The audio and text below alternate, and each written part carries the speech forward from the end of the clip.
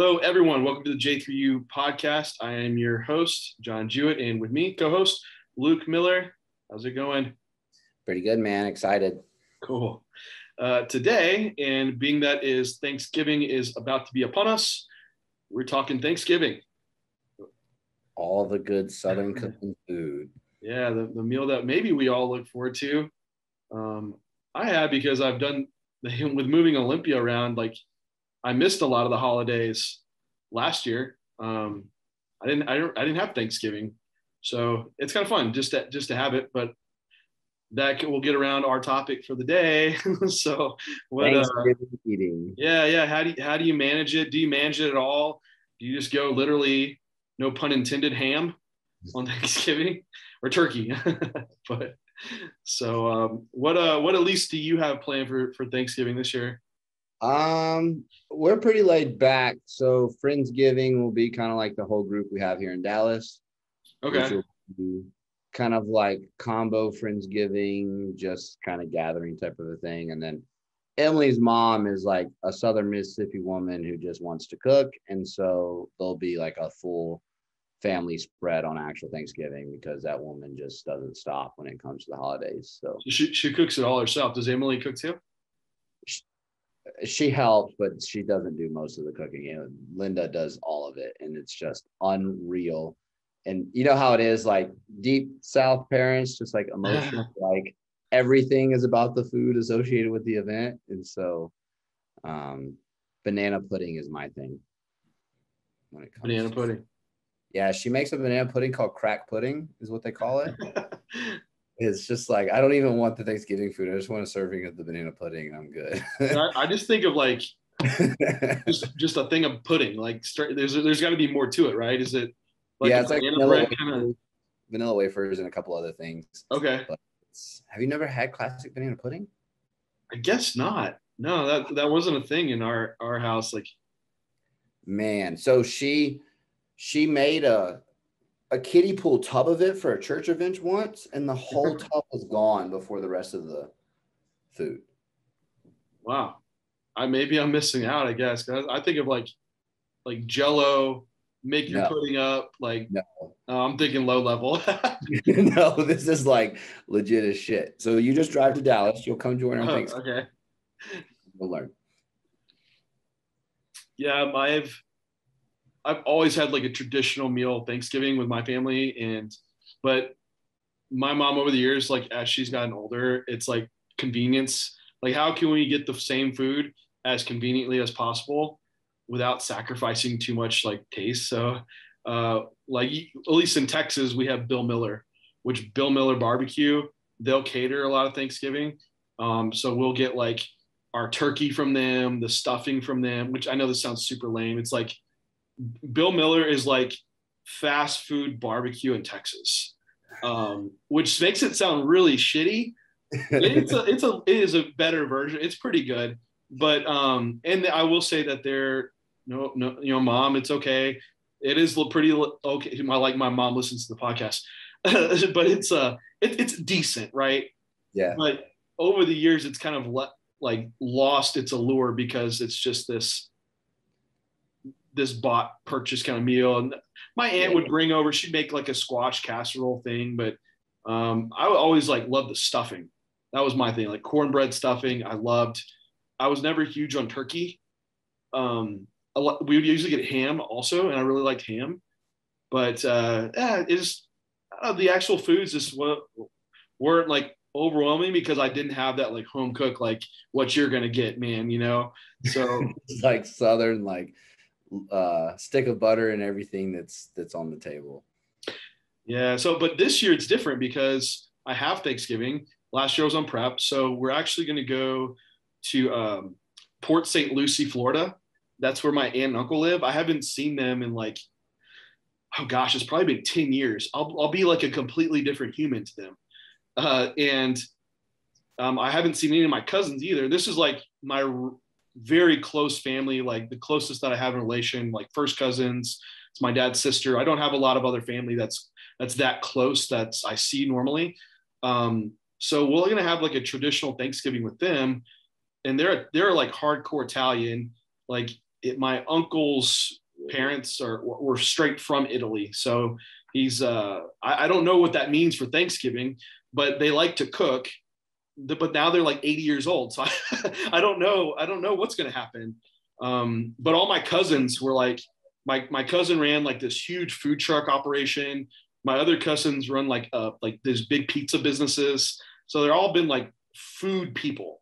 So I have big expectations, but don't worry. Like Renee and I will cook the shit out of stuff if we need to. So at least that's our plans. Go to Florida and have like a real Thanksgiving meal. Yeah, I think as we kind of start to venture into the topic, one of the biggest things like you kind of pull out, and this is Thanksgiving for me more than anything. Like the food is whatever, but it should be prioritized around the quality time with the people around you. Like I think that's probably like statement number one is like everything that we talk about should be built around you being capable of experiencing the time with your family. Because like me growing up, like it was just my mom and I, so it wasn't Thanksgiving itself wasn't a big thing, but Christmas in our house is fucking like the event of the year. So Black Friday is like the day that we all go out as a family and we all go shopping and do like the Christmas gift stuff. So like Thanksgiving is like the gathering of people and then we go. And gotcha. So that's kind of like how like the holidays for Thanksgiving has always kind of been for me. Yeah, I think I would say like at least in bodybuilding and being so you kind of get disconnected and you're isolated, especially in prep, like coming out. I really want more social events, not to be around food, just to be around people and have those connections again. Especially getting older, you like, and your family's getting older. Like I can't wait to see my aunt and uncle and just visit with them. So I don't almost want it to be where we're all cooking all day and we don't get to really spend the time. But if it's like this group effort to prepare the meal and we're all like sharing in that process together, that's just fun. It's just a fun experience. And so that's what it's all about, being thankful for the people that you have around. Yeah, there's like foods that we plan out, but I don't think that's where we should put the priority. Planning out like you're planning out like your cheat meal or binge meal, which I think it's very quickly easy to get into like disordered eating around Thanksgiving, and also really worrying about how your physique goals kind of carry into that, to where you have people that are trying to really manage their eating the entire day around one meal because they're worried about what's the other side of Thanksgiving going to look like for them. So I think structuring this day is important, to not try to drive it into this, what it's easy to go in bodybuilding, right? Eating disorders and body image disorders, which it's a tough one to kind of navigate, I think, for many, because I think if you find yourself restricting food in any way around the meal, prior to the meal, that is kind of just definitive of what would be technically like eating disorder. If you feel anxiety around that, if you can manage those things, and I will adjust food slightly, just more so based off of hunger for the day. I think an important aspect, like, is for one that you do have some sort of plan, which we do, like always do, right? Yeah. Like, hey, don't skip breakfast. That's idea. Like skipping meals, don't do that, because one thing, you're going to drive up hunger higher. And we do tend to eat more, and food even tastes even better when you're hungry. And I think that could drive further like large volume food eating at that sitting. So, don't skip meals on Thanksgiving. Still have your normal breakfast and that you would. Anything you change start of the day?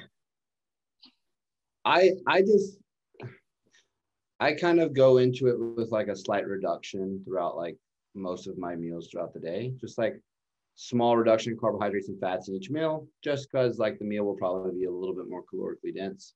I do like this is just what makes me happy. So let's like clarify, like, yeah, I don't like it to be like an eating fest.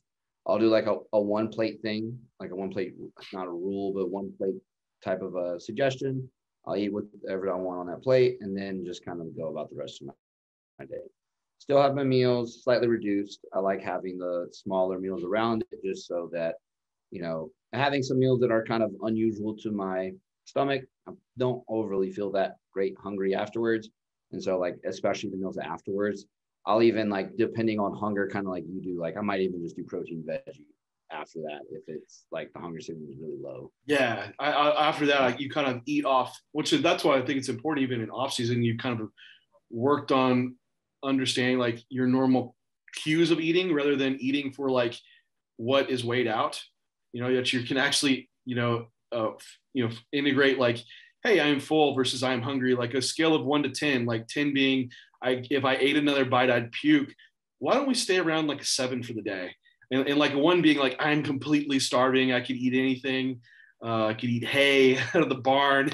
Don't let yourself go past like maybe this scale that we could use of like a set 7, 8. But I think having some guidelines to eating would be helpful. Like if it is like a 1 plate, and then even selecting foods, you don't need to pile them sky high because that's your only plate that you get. Also, if you have some idea, like I even like what I'll do usually is pick a small amount of each and every food because I want to try lots of things. That's kind of how I like to eat. And then things I try where I'm like, I'm not huge on, I won't eat it. And then I'll eat the other stuff that I really did enjoy. And I might go for a second plate, but it'll only be the items that I really did enjoy. But I still will eat to like a point of like, okay, I'm satisfied.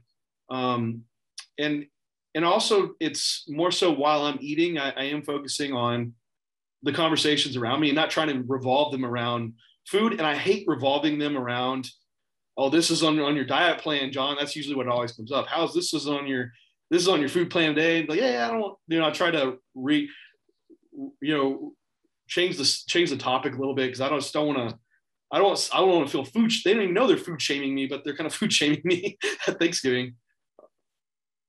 Yeah, I think one of the biggest things is like, and I'm the opposite of you. Like I know going in what I want. Like I could care less about the variety. So like that's just what I put on my plate, and I just have that, and I'm typically good. And I think that again, this always comes back to staying in the present, enjoying the opportunity to connect. And like if you do that, honestly, you'll find that you don't overeat and like binge because like it slows your eating rate down. You're kind of taking breaks and enjoying the conversation, and you'll find yourself not shoveling food where you're just like constantly eating. And I think that when we look at like the amount of structure that you have going into the day, it should be built around your confidence level and skill level and comfortability with how you feel and are able to connect the greatest at. Like for some people, like I've seen just having what they want to eat during the day written down, but still enjoy the meal with no structure to the actual Thanksgiving meal helps them be able to disconnect because they know they just follow the paper and they go. And no matter what, that's just what they're going to do. And that's fine. They enjoy the untracked meal and they kind of move on with their day. And if that releases the anxiety of having to like decision make on the day, then that's what you need to do in order to focus on the time with family, in my opinion. Yeah, literally on the plan is untracked meal. So it's like, yeah, you're not failing by eating whatever you want at that time. It's literally on the plan of this is your time to eat. And I think it is okay to overeat a little bit. It's a Thanksgiving meal. Enjoy it. Like if you get full, it's okay. And you can accept like, hey, weight might go up the next day. Like you might look a little bit more watery. Like it's okay. In the big confines of like weeks and weeks of dieting and perfect days and meals, etc. You just have to accept that within the day that this isn't going to backtrack you. Um, I try to look at it also as like this this eating window where you get to eat like more anabolic food, right? Or however you want to think of it. I think that gets into training too, about managing output because a lot of people might get too restrictive with food so they can eat more, which I think is problematic.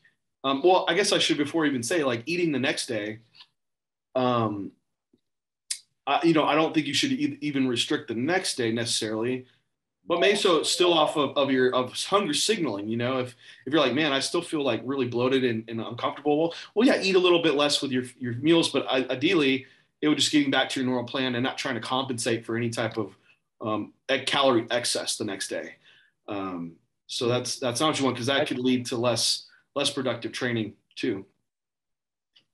Yeah, But because I'm a big fan of like moving back to the plan, because I think that yeah, post Thanksgiving mealtime is where the anxiety drives the highest. It's like the oh shit, like yeah, what have I done? I still don't feel good, like damage control, like type of thought process, and um, like just kind of like after I got sick, right? Like the best thing that I could do was get back on plan, execute, and just let time pass to where I'm like back in an even better spot now than when I left for San Antonio. It's like the same concept. Like just get back, you'll re-regulate, just give it a few days, and you'll be back rolling and rocking. yeah. Otherwise, you could eventually like dig yourself into a hole, right? Like food's down, then maybe performance gets down, or then it's, yeah, you swing the pendulum the other way. It's like, no, just get back on your normal plan. Perfectly fine. Um, Same with regard in training, in my opinion. Uh, I, depending on the schedule, I usually like to train on Thanksgiving. It just depends. Like every Thanksgiving's kind of been different, right? I enjoy training, and so on like Thanksgiving Day, usually it's like there's no client check-ins. I can go to the gym and just it's like no one's in there, and it's fun, right? But at the same time, depending on what it's like this year, I don't want to take that time away from spending it with family. And so if I have time to train, sure, I'll go do it. Maybe I'll go early. It's going to be like a fun session for me. But in no way am I thinking I'm trying to make up and put out more energy output so I can eat more food. And it's also not like, oh man, I'm going to like drive more anabolism with this large meal. You're like, no, no. It's if I train, it's because I enjoy training and I can fit in for the day. I'm not going to do more cardio either, because I still have like my main goals in mind and not trying to like smash my legs for how it might impact training for that day. So, do you typically train on Thanksgiving, or is it off day? My favorite activity of the day, minus the banana bread. So like I absolutely, so my birthday is really close to Thanksgiving. And so like my two favorite things are to train on Thanksgiving and train on my birthday. And so like I'll move my split where I make sure that I train on Thanksgiving and train on my birthday because I enjoy it like so much. Is it always moved to like leg day on Thanksgiving, or? Uh, I don't always know. I just kind of want to go and enjoy it. Like it's not just like a smash fest like Okay. leg day. I prefer that for my birthday. That's where because that's celebratory for me. I got you. I will say that like I just keep up my normal step count. Like walking after the meal is super helpful. A lot of people, if you do overeat, then you like immediately like lay down on the couch and you like take naps. Like I don't like to do that right away.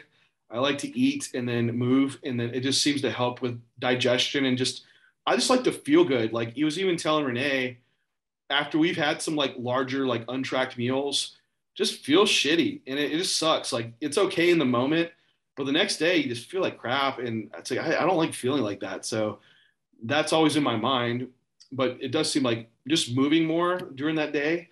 I just enjoy it, and the food digests better. I feel better, so that's something to just keep up with normal like activity level. But I'm I'm not getting on the stairmaster for anything. I don't care how much pumpkin Um, pie there is. I'm not getting on that stairmaster. yeah, I always feel for the bodybuilders whose families do like the football game, the family football game, because you Okay. just see this 250-pound bodybuilder waddle running for footballs like down the yard.